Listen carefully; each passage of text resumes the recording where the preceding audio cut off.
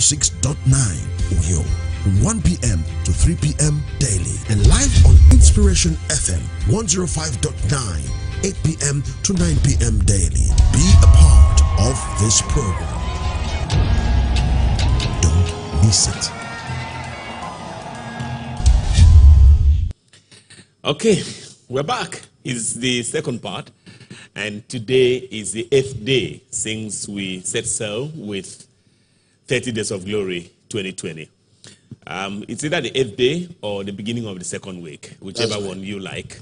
And as you heard there in the commercial, we're here every today, 11 until 1, and every Monday to Saturday from 6 until 8. And also do remember that this goes all around the world. I'm excited to welcome you. Good afternoon from Uyo, Nigeria, the global headquarters of Power City International. And my name is Michael Bush. I'm joined by the man who makes things happen, the man that God is using massively and mightily. And I'm excited to welcome him. The Reverend Dr. Abel Damina is in the building. Mr. Bush, Papa, so glad to have you here. So nice. What so a nice blessing. What a blessing. Nice. Thank Papa, you. something new that we're doing. Yes. We're doing something new. Yes. 30 Days of Glory now would have a quiz to be open every week. For this week, the transgression of sin, is it from Moses because he gave the law, true or false? In a few words, you have to explain that and send your answers to 30daysofglory@gmail.com. The transgression of sin, is it from Moses because he gave the law, true or false? Just email your answers, very short, to 30daysofglory@gmail.com. We're expecting that, and I can also hint you as anchor here that there is a little prize here and there that you would love. Okay, Papa, welcome again. Thank you, Mr. Bush. What Papa, a joy. Papa, where does this energy come from? You know, I sit here, I watch you, and I don't know. Where does the energy come from? It comes from the passion of the assignment.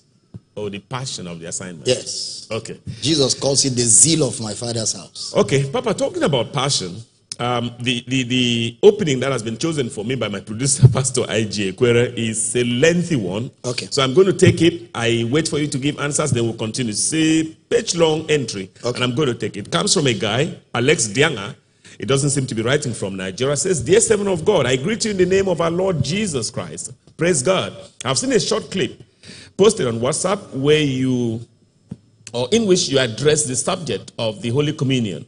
It's a very short clip that may have been extracted from a longer message. That clip may not give the entire context of what you are trying to convey. However, from the clip alone, one gets the picture that you are saying, that what you are saying does not represent the truth about the Holy Communion. Holy Communion and Passover are two different things. Holy Communion was done during Passover because Christ was crucified. Before Christ was crucified, and Christ commanded us to continue doing it in his remembrance. We are not to observe the Passover, but to take the Holy Communion. The word communion simply means fellowship. The disciples had a holy fellowship of eating together as they remember the Lord's death. It's also called Eucharist in Latin. Do you agree to that point? No, I think he's quoting the Bible out of context. First of all, your submissions are not scriptural because there's no such word as Holy Communion in the Bible. It does not exist anywhere.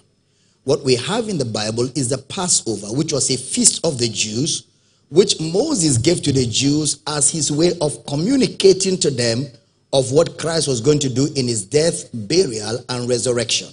And that is why when Jesus came in the book of Luke, he did one with them and he told them, "I will no more eat this with you guys, this, until that day in my Father's kingdom."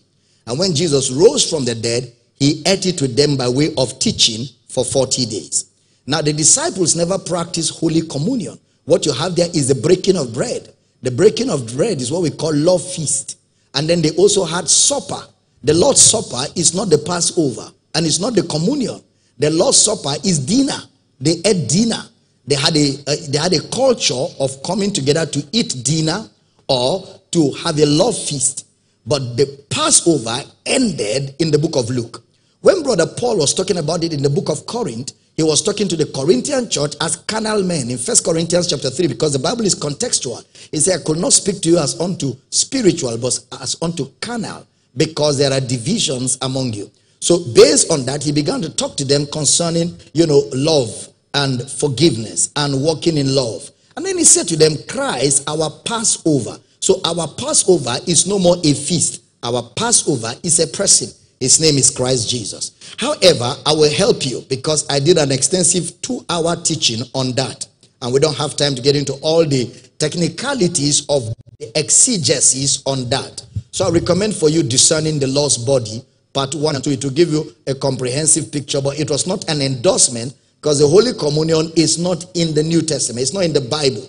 It was rebranded, or it was coined by, I don't want to call names now, for Christian practice. But it is not a scriptural teaching. However, today, our communion with Christ is spiritual. When we receive his word, we're eating his body and we're drinking his blood through the teaching of his word. That's why Jesus said, the words that I now speak to you, they are spirit and they are life. Papa, I just do justice to Alex Dianga by taking the closing comments that he makes. Some believe that the bread and wine actually become Christ's physical body and blood. It's not possible. Okay. Others believe that the bread and wine remain unchanged, but that Christ is spiritual and uniquely present with the bread and wine. Jesus lives on the inside of the believer, not in bread and wine. Still, others believe that the bread and wine symbolize Christ's body and blood. Well, we don't work with symbols, we work with the reality. Why do you need symbols when the real deal is here? But Papa, I'm wondering what you say to him. In his closing comments, he took a shot. Says, for these very reasons, I humbly submit that your comments on the Holy Communion on that clip may mislead the flock of Jesus. As such, I request humbly that you correct that impression. Well, the short clips that are always given for genuine and sincere and serious people always have reference. It's always put there. It is an excerpt from, and the details are given, and how to order for the complete message is also given there. So people that are serious and really want to learn will always call our office and get the complete notes and go through the entire teaching. And that's the way to go. Papa, let's go to Abu Dhabi in the United Arab Emirates, where Mbu Habet reminds me of a journalist back in time in the Republic of Cameroon, Bo Habet. He says, when a person who is born again dies, what happens next to his spirit? He is in Christ. Brother Paul says to be absent from the body is to be present with Christ. So he's in Christ right now. And when he dies, he's still in Christ. It's just that his body has shut down and his body goes back into the grave. But the real man is in Christ. This writer doesn't tell us who he is, but he remembers to tell us that he's writing from Uyo, Nigeria, exactly where we are. So I'll take that. It says, Papa, a believer who dishonored a pastor by leaving his church for another, what advice can you give to him in order to make things straight? By the way, we had already answered this, but just for emphasis. To make things straight, well, go back to your pastor and thank him for all he has done for you, all you have enjoyed while you were with him. And if possible, give him an offering and appreciate him and tell him you have just moved on because you have other convictions, but it does not stop you fellowshipping with them whenever you have the time. And that's it. Just, be as nice as possible. Okay. John Okboku doesn't tell us again where he's writing from, but leaves us a longish one. I'll just try to take it very brief. He is concerned about the 1,000-year reign of Jesus on this particular earth, whether it's physical or spiritual. It's spiritual. That's what you receive when you come into Christ. You begin to reign in life. Romans chapter 5, verse 17, 18, and 19. Okay, and it says throughout the Bible, sin, law, Sinai first, then righteousness, grace, and Zion. Likewise, it's time for us to enter a promised land or reign or dominion on earth after sin and law had fooled us before the new heaven. Please clearly explain your stand. You're already in Christ. It's not my stand, it's the Bible stand. You're come to Mount Zion, Hebrews 12, 22 to 24. You're come to Mount Zion, the city of the living God, the heavenly Jerusalem, the spirits of just men made perfect. You're come to Jesus, the mediator of the New Testament. So we're already in Zion. We're already in the New Jerusalem. We're already in Christ. We're already reigning with Christ. That's what we have. That's our reality that was communicated metaphorically, by the prophets and by revelation, the revelation of John. An interesting entry next, sent by God's portion Mark, who tells us he's writing from Ika, Nigeria. And if you're in Akwa Ibom, there's a tendency for you to begin to wonder where that is. That's right here in Akwa Ibom State. It says, Papa, please, is it right to compulsorily record and monitor tithes paid by church members as practiced in many churches? Well, first of all, it's even right to pay tithes. We don't pay tithes. We give generously. Recording tithes is legalism. It's legalistic because you don't force people to give. People give cheerfully. The one God loves is a cheerful giver. So when you start recording tithes and monitoring people, you have brought them back under the weight of the law, and it doesn't have any blessing. Pulane is in Johannesburg, South Africa. I'm excited to take up this entry. Papa, he goes Except on to say, the recording is for accountability. Okay. Because some churches, it depends on the laws of the land. There are in some countries where you must have accounts of everything people give. Therefore, you need a record. If it's for accountability, it's in order. That's honest. But if it's for manipulating people, that's not right. Okay, so Pulane is in Johannesburg, South Africa, has so much thanksgiving to give here. Says, but my question is about rapture. Papa, I heard one pastor saying that after rapture, there will be years of tribulation for non-believers here on earth. But believers will be in heaven celebrating the wedding for 7 years. Then after tribulation, there will be judgment for the unbelievers. Papa, can you please explain what is tribulation? And for 7 years, where does the Bible make mention of the matter? Thank you. Well, that is not Bible. That's not accurate Bible teaching. And most of the people who teach that are those who have great loyalty to Judaism. They use Israel as a marker to calculate end time events. Once you leave Jesus in the Bible, you have already gone to another religion, like I taught this morning. You've got to stay with Christ. And if you stay with Christ, you will find out that the rapture, which is what the Bible calls the resurrection, will be the end of the world. The resurrection will be the end of the world. Persecution is already on. A lot of Christians are already being persecuted for their faith. In the north, Boko Haram is persecution for Christianity. Churches are being burnt down, pulled down. Christians are being killed. That's persecution already going on. So it's not like there's going to be another. No, it's already on right now. An antichrist is already around, which is an opposition to the message of Christ being a man or being God. All that is already on. And that's why the resurrection of the church is the end of the world. Pulane is still in Joburg, South Africa. Papa, I have a friend who left Christianity because she says Jesus is European and Europeans came to Africa and maltreated black people. So because of that, she has decided to follow African religion, which is worship of ancestors. Papa, how can I help my friend to come out of this deception? She doesn't want to hear anything about Jesus anymore. Pray for her. Just pray for her and then try as much as possible to keep sharing with her. Share with her. Make her see that African religion and all of them, whatever it is, all of them are a form that has no power. The real power is in the fact that Jesus died, he was buried, on the third day, he rose again and offers you eternal salvation and eternal life. From Samuel in Kaduna, Nigeria, the word translated sons of God in Genesis 6:2-4, and Job 1:5, Job 2:1, Job 3:8-7. Does it refer to angels? If yes, Papa, how do I reconcile the fact with the statement made by Jesus in Matthew 22:28-30, where 30 says, but as the angels of God in heaven? Well, again, angels of God in heaven means angels of God in the immaterial. Heaven is immaterial. Now, sons of God, some of them in the Old Testament was actually making reference to angels. Again, there is no word of scripture that has an omnibus application. So every time you see a word, you have to read within the context to understand what the context was referring to as sons of God in that context. Because in other contexts, sons of God means judges. In other contexts, it means angels. So depending on what is made reference to within that context. Okay, Uchenna in Aba, please, sir, can Satan and his agents hijack and prevent God's plan and purpose? If yes, what do we do? How is that possible? Where do angels and demons have the authority to hijack God's purpose? God's purpose is a man. His name is Jesus. They can't hijack Jesus. They can't stop Jesus. The reason why you're thinking like that is because maybe you've been taught purpose outside God by motivational speakers. God's purpose is a person. His name is Jesus. God's plan is a person. His name is Jesus. God's will is a person.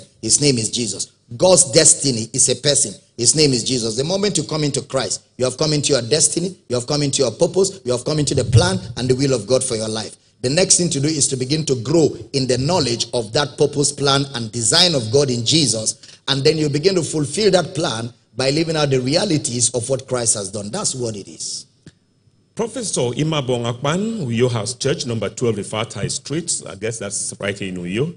Right, Papa, please, some faith preachers sometimes tell donors that when they give an offering, they should claim a specific benefit to get a blessing in return. Is that biblical? God is not a contractor. God is not a contractor that you will be mobilizing him and trying to cajole him to do things for you. He did things for you before you even know who you were. He blessed you with everything in Christ before you even know who you were. So if any preacher is telling you to give money and then claim something, he's just trying to reduce the word of God into a manipulative scheme. God is not like that. God blesses you. He makes his sun to shine on the good and on the bad. He gives his blessings to the thankful and the unthankful, irrespective and independent of them. Listen, God's gift takes on the character of God. God is a good God, and he blesses his people because of what he has done in Christ Jesus. So there's no point claiming and naming it. You can receive from God without giving an offering. Your offering is only given in acknowledgement of what God has already done. Papa, let's go to Abuja next, where Samson is waiting for us. Samson writes, Papa, please, can you explain Isaiah chapter 57, verse 1, which says, the righteous perisheth, and no man layeth it to heart, and merciful men are taken away, none considering that the righteous is taken away from the evil to come? Well, when you hear righteous in the Old Testament, you have to find out what is the original meaning of the word righteous, because sometimes when you hear the word righteous, it means people that are morally upright, people that are good. It doesn't mean born again. It doesn't mean people that have God. It just means people that are upright in dealings with each other. Sometimes they are the ones that are called righteous in the Old Testament. So again, you need to find out what it implied within that context. Next, Papa, we go to Oshun, where Timothy is waiting. He says, what does the book of Revelation mean to Christians? The book of Revelation means to Christians the revelation of Jesus, because chapter 1 verse 1 says the revelation of Jesus. So what you should look for in that book is Jesus. Anything else you're looking for, you will end up in the bush, like I taught in the course of preaching. Olivia is in South Africa and says, I want to ask Papa if I have a problem, a spiritual problem that is. Everyone I help turns against me. Why? And what can I do to change that? It's not a problem. You don't have a spiritual problem. It's just the way humanity is. Human beings are like that. So even you yourself, you may be like that sometimes. It's just that you're not aware of it. It's what happens among men. Sometimes you're good to somebody, he appreciates. Sometimes you're good to somebody, he doesn't even think what you did was good enough. So he doesn't appreciate it. It's still part of humanity. It's not because you have a spiritual problem. If anybody tells you that he wants to brainwash you and make a mess of you, it's what the Bible says, no temptation has taken you, but such as is common is within the activities of men. And if people appreciate you, it's good. If they don't appreciate you, don't allow people's responses to you change who you are. Keep doing good and keep being good. Next door, Abba Uchenna, please, what is your view on the circumcision of our male children 8 days after birth? You are not a Jew outwardly. It is Jewish people outwardly that circumcise on the 8th day. However, for health reasons, it is advisable that male children be circumcised. It has no spiritual implication, whether you circumcise them or not. Pastor Samuel Abia is writing to us from QIC Abaka, Akwa Ibom State. Says, all praise to God for the good work that is done through Dr. Damina. His teachings have inspired me to write a book entitled, You Shall Know the Truth. These are my questions. Does Holy Communion give the forgiveness of sin? It doesn't have any spiritual relevance. We just taught on that. I would recommend you to order for Discerning the Lost Body, part 1 and 2 from our office, and patiently follow the exegesis. You will discover it has no spiritual relevance. Papa, what does it really mean to believe in Jesus? Believe in Jesus means to believe in his sacrificial work. To believe that he died on your behalf, he was buried on your behalf, he rose again on your behalf. Faith in that which he has done is what gets you saved or born again. So again, believing in Jesus means to believe in his sacrificial work. The QIC pastor, Samuel Abia's last question says, since salvation is eternal, if a believer falls and joins a cult, for instance, is he still saved? It's possible he was never a believer. Don't forget there are false converts and there are false brethren. But a genuine believer in Jesus who understood what it means to receive Christ has no attraction in cultism, because what he has in Christ is superior to what cultism offers. Udeme in Uyo has, I hope he's not a medical doctor, I'm struggling with the handwriting, says, good afternoon, Papa. Many thanks for your labor in word and doctrine. The epistle teaches that we have one mediator between God and man. That is the man, Jesus Christ. And goes on to say, it is obvious that your strength for saying that our God is a man is based on the aforementioned verse of the epistle. Jesus does not need to remain a man for a sacrifice to remain effective, just as he doesn't need to die again to deal with the sins of man. My question then is, can't God decide to change anything or his original form, which he stripped himself of, as Paul mentioned in Philippians? Bless you, sir. Please, sir, what is Jesus? Okay, I think that is the first one from Udeme. What you just did was to force your personal opinion into the scriptures. That's what you did. It's called exegesis, and that is adulteration of the scriptures. we stay within the context of the scriptures. You don't add yours. You let the scriptures talk to you. The scripture tells us that Jesus is a man till today, and he will be a man until all is over. Now, I will advise you to follow the teaching tomorrow, because I'm going to still continue teaching on Jesus the man with a plethora of scriptures all through the New Testament to unveil that Jesus remains a man until everything is over with this life. Bro Savior Inuyo, please, sir, why did Jesus need to offer himself as eternal spirit unto God, according to Hebrews 9? Because he became sin. So since he became sin on his resurrection, he had to offer himself as an eternal spirit, and that is the only way he could now live in you, who is the beneficiary of what he did. He couldn't live in you as a man, so he came to live in you as spirit. So the person in you today is the Holy Spirit. Don't forget, tomorrow I'm going to teach on that. Don't push me ahead of my schedule. Patrick A.T. Inuyo still, if we are believers in Christ, why is the doctrine of the Holy Trinity contradictory? Well, it is contradictory in your mind because you have not read the Bible well. If you read the Bible well, you will find out that there are no contradictions in the Bible. The contradictions exist in your understanding. So my advice, follow the teachings as I keep teaching carefully, and just keep following. Eventually, this truth will dawn on you. Let me tell you the truth. If you rush studying the Bible, you will end up being misled. You must be patient. It takes years and years of studying the same thing to arrive at a place of understanding. Moreover, Mr. Bush, you see, the Bible is written. The reason why it is written is so that it cannot be changed. It has consistency. That's why it is written. So we keep studying until we arrive at a place of full understanding. So my advice, keep following. There's no contradiction in the Bible. For radio audience and indeed the television people, just know that in the next 7 minutes or thereabouts, I'll be taking telephone calls. And that number is +234 086 800 9939 0806. Remember, +234 if you're calling from outside the country, 800 9939. And for SMSs, 0708 501 4746. Radio audience, SMS 0708 501 4746 +234. Anyhow, Joseph Ahunisi Ayodele is in Montreal, Canada. I'm one of your sons, Papa. I've been following your teachings on Facebook for about 2.5 years now. I wake up and sleep with your teachings, and I've never missed any teaching of yours. Thank you for changing my spiritual life. More and more blessings to you. My question is on Genesis chapter 14, verses 18 to 20.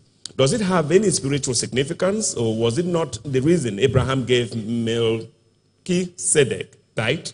Well, Abraham gave to Melchizedek. It was just...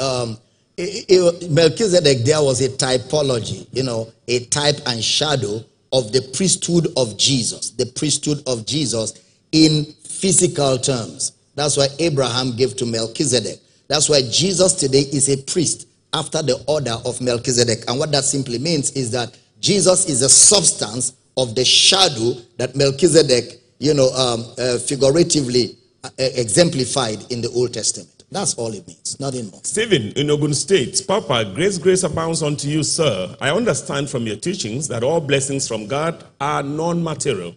Can we include the fruit of the womb to this list, knowing that even unbelievers can have children? Does God answer believers' prayers for the fruit of the womb? The blessings of God does not include the fruit of the womb in that context.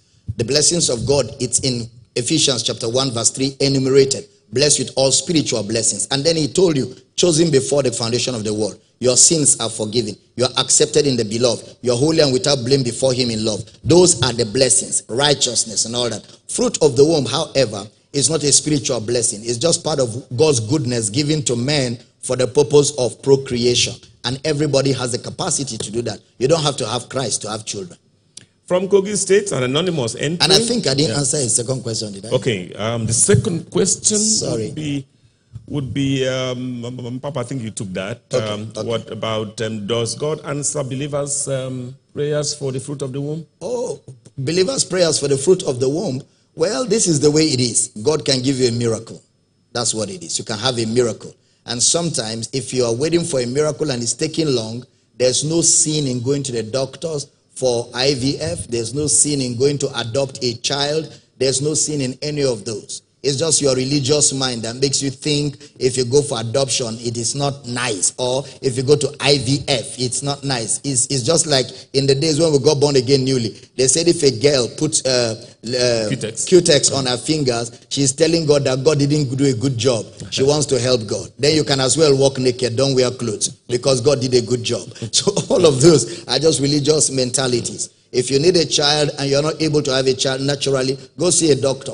Go through science. Science is God's wisdom. Science and God works together in helping mankind. And let me also add, just as we are, before I hand over to Mr. Bush, on this fruit of the womb, because this has been a very serious religious lacuna, in our time. And, it's like a woman goes to the hospital for delivery and the doctor says your child is too big, he can't come out naturally. Let's do CS. And many women think if I do CS, I'm not a Hebrew woman. There's nothing like Hebrew woman. It's a mutos. It does not exist in the Bible. Those Hebrew women only lied. That thing came out of a lie. They were lying because they didn't want to be killed. That's why they say Hebrew woman delivers fast. But there's nothing like that. If you read the Bible, it was just a lie.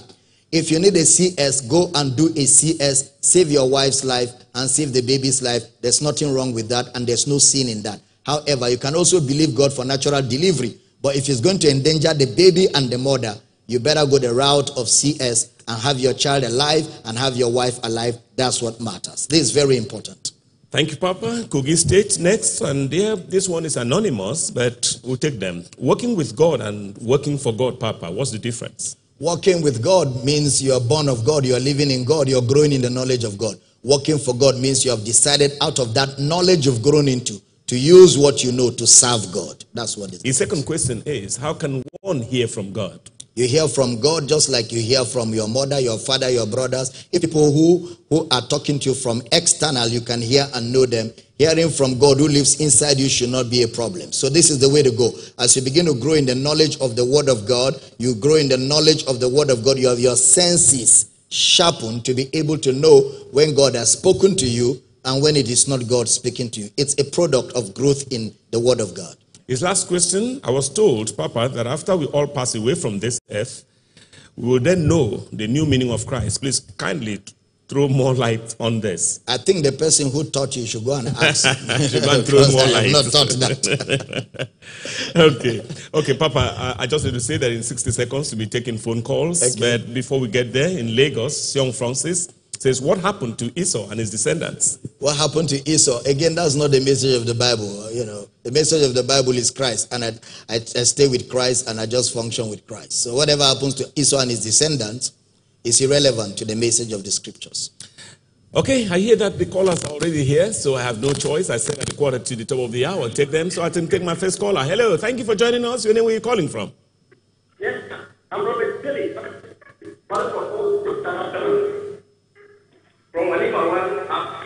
Can you just shift a little from your TV set or radio set? Just shift a little so you don't cause commotion in the house of God. Okay. Yeah, I'm looking for things. I jumped away. Papa talked about mark of witness. I find that I'm believer mark of witness.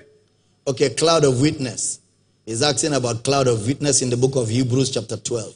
The cloud of witness is where in that scripture talks about the believers who died in faith, the Old Testament saints. They're the cloud of witnesses. But believers too in Christ Jesus are part of the cloud. Cloud means, righteous people. Righteous, the spirits of just men, the cloud. People who are witnesses of Christ. So yes, believers are in a sense. Another caller. Hello, welcome to a program. Your name, where are you calling from? Hello. Go ahead. Yes, go ahead. God bless you. Bless you too. Yeah, I'm calling from Lagos. Hello, sir. Yes. Go ahead. Okay. Thank God for God is doing the life about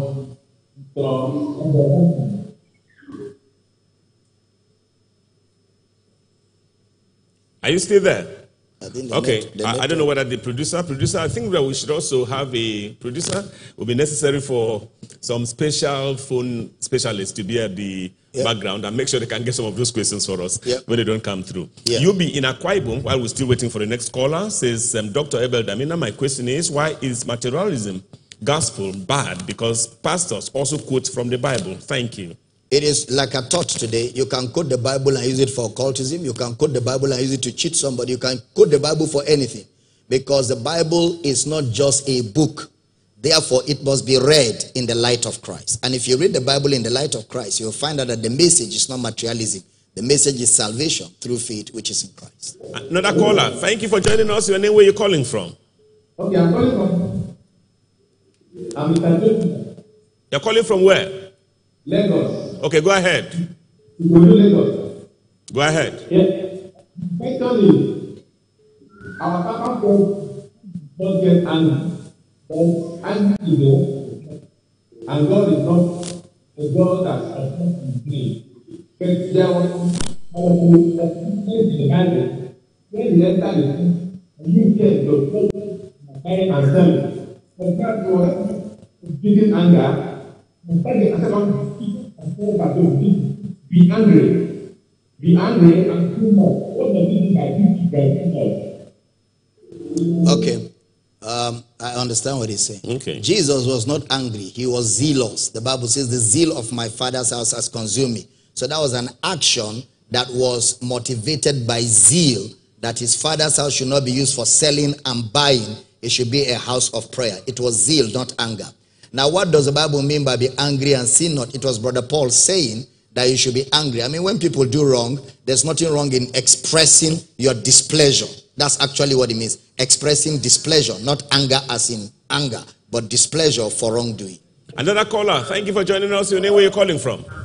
Hello. Your name, where you're calling from? Go ahead.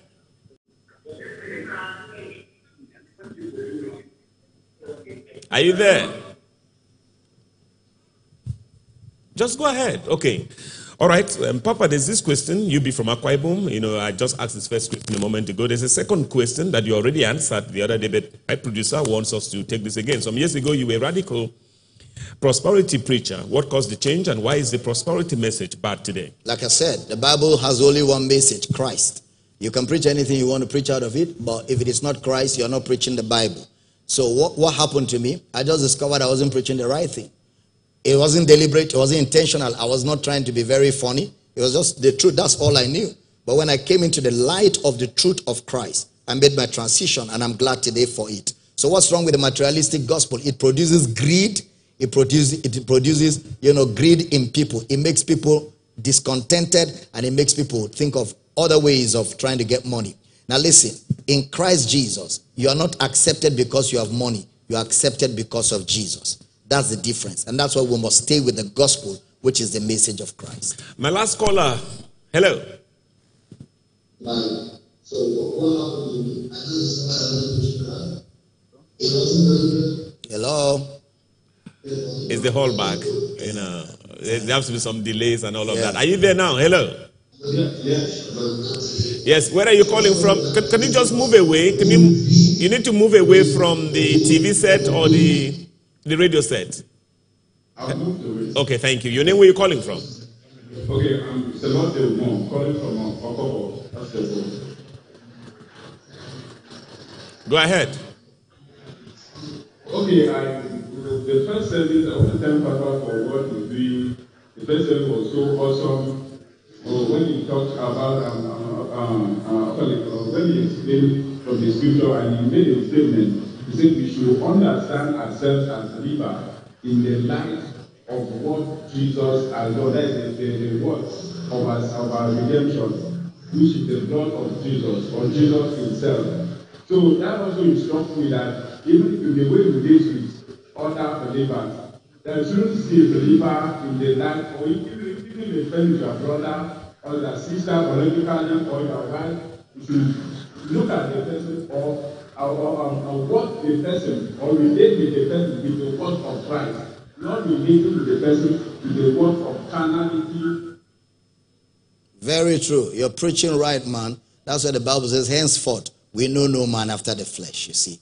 So that's right, spot on. Papa is your son. Why will he not preach right? He's been listening to you all his life. Yeah. Okay, Papa, the next respondent, the next person to send us a message seems angry. And so angry that he has forgotten his name, even to tell us who is right. He says, he screams, I don't get it. The Bible says, give and it shall be given unto you. Good measures, pressed down, shaken together, and turning over, shall men give unto you. Why then are we saying we get nothing in return? I can identify with your anger, man. I preach prosperity more than you can imagine. When I preach prosperity, even Satan used to give me money. Luke chapter 6 verse 37 is where you're quoting from. Let me help you a bit. Look at it. Let me read the pretext and the post-text so you can understand. Now he says in verse 35, but love your enemies, do good and lend, hoping for nothing again. Do good and lend. This is Jesus talking. Hoping for nothing again. And your reward shall be great, and you shall be called the children of the highest. For God is kind unto the thankful and to the evil. Be therefore merciful, as your Father also is merciful. Follow the reading. Judge not, and you shall not be judged. Condemn not, and you shall not be condemned. Forgive, and you shall be forgiven. That's the way God functions. Now look at verse 38. Give, and it shall be given. That's man's level. Man's level begins from being merciful. It begins from judge not, and you shall not be judged. God's level is be therefore merciful as your Father. Now man's level is do, I do. Condemn not, you shall not be condemned. Forgive, and you shall be forgiven. Give, and it shall be given. Good measure, pressed down, shaken together, running over, shall men, not God, men give into your bosom. For with the same measure that you made withal, it shall be measured to you again. So what Jesus was doing is a contrast. The book of Luke is a book of contrast that Luke the doctor wrote to Theophilus. And he was arguing in a very intelligent way using contrasts to communicate. So first of all, he talks about the way God relates with man.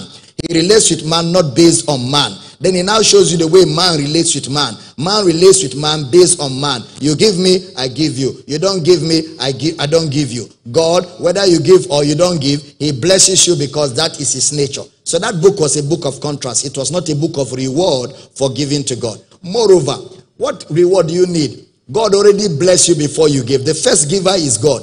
Your giving is in response to what God has already done. The energy to go to work, the favor to get work, the intelligence to learn and graduate and be intelligent as you are, God gave you without giving him anything. So anyways, when you make money from the blessing of God in your life by giving you natural abilities. Now, when you give to God, you're only responding to what God already has done in your life. That's what it is. 5 minutes or less before we say our bye-byes and prepare for day 9 tomorrow. And Sophie is in Jos, and I love what she says. She says, is it okay, Papa, for a girl in her 20s to marry a man who is 40? Plus, he's already married and has a family. No, it's not right. It's not right at all. Why will a fresh, brand new girl like you be looking for a tokumbo? A man that is already married with children and everything, and you fresh, you want to marry somebody who is almost the age of being a father to you. There are going to be a lot of issues. First of all, it's not right. Secondly, even if the guy was a single guy, 20 years difference is big. Your mental development will not be the same. Your worldview will not be the same. The way you respond to things will not be the same. And once there is differences in those areas, it will cause friction in the marriage to a great extent. I can tell you that. So my advice, trust God for a fresh young man. Prepare yourself and wait. And just serve God sincerely and be happy with Jesus. One beautiful, handsome brother will marry you and two of you will be happy and you build a family together. Pastor Ethan Estefanos is writing from Jalingo, Taraba State.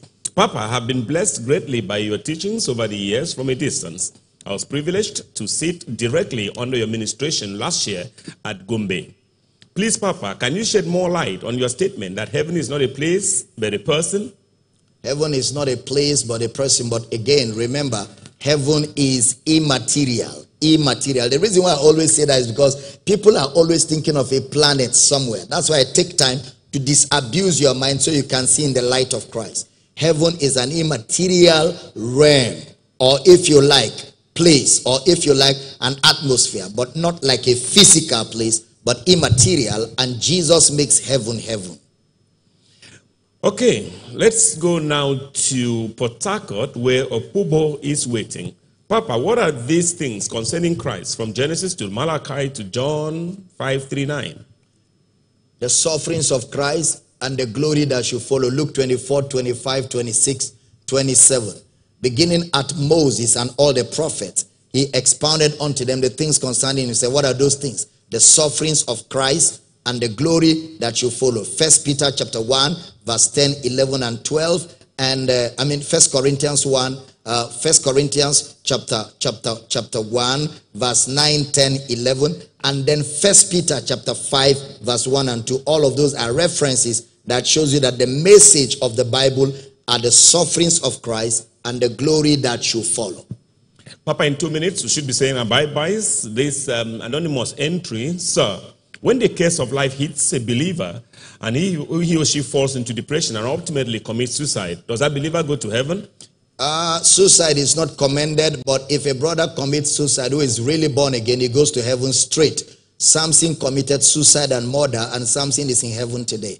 Because you are not saved based on your conduct, you are saved based on your faith in Christ. When bad things happen to believers, naturally we question the existence of God, or we have inner doubts. How do we get over this? You get over that by learning and teaching. When you come to where you know that let no man say when he's tempted, I'm tempted of God. James 1, 13 to 18. Let no man say when I'm tempted of God. For God cannot be tempted of evil, neither tempted he any man. But every man is tempted when he's drawn away of his own lust and enticed. And when lust has conceived, it bringeth forth sin, and sin, when it is finished, bringeth forth death. Do not err, my beloved brethren. Every good and perfect gift cometh from above, from the Father of lights, with whom there is no variableness, neither a shadow of turning. When you come to that place of knowledge, you will no more be questioning God. I have a series that will help you. Finding God in the midst of evil. Finding God in the midst of evil. You can order for it. Know it's the misunderstood God. Finding God in the midst of evil. I think it's about 5, 6, 7 hours of teaching. It will sort you out completely. Papa, we must go now. Lebongang in Botswana should be the last one for today. Thank you, Dr. Damina, for sharing grace with the entire world. Please shed light on Romans 11, verse 26, about all Israel being saved. Again, it was Paul's mode of interpreting God's plan for the salvation of all men, using Israel as a pattern of communication. It was a figure of speech. Someone testing from Botswana, I think I can just squeeze this in. It's very important. Say, I've heard people pray in the name of their pastor. Is that right? It's witchcraft and it's idol worship. Your pastor didn't die for you. You and your pastor are the same. The only thing that makes him different is that he has been graced to pastor you finish. So if you're praying in the name of your pastor, you're in idol worship. And let me add this. When the words of your pastor weigh more than your Bible, you're an idol worshiper. Because the word of God in the scriptures should be superior to anything. So prayer is in the name of Jesus, not in the name of your pastor or your prophet or any man. None of them died for you. Jesus alone died for you. And there is only one name that is given among men. And God has highly exalted that name. And that name is the name of Jesus. So don't get involved into idol worship. Pastor I.J. Kwere and the rest of the team who made possible, who have continued to make this possible, I'd like to thank you. All the cameramen, all the studio guys, everyone here at the international headquarters of Power City International. This is Michael Bush. Thanking you for listening today and asking you to tune in tomorrow.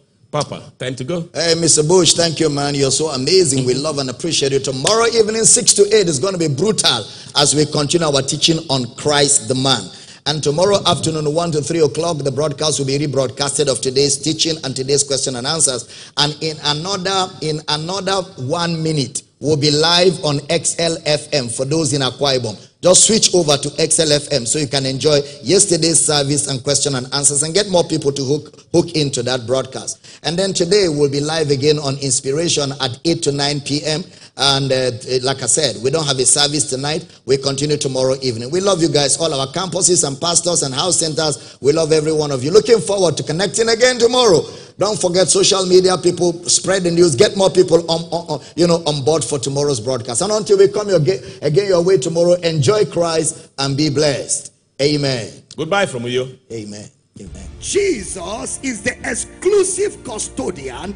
Jesus is the sole carrier. Jesus is the perfect imprint, the pleroma, the corporate headquarters of the Godhead. Jesus is the executive carrier of the Father. So if you don't know Jesus, you don't know the Father. You can never know the Father outside of Christ. Church in the air and church online.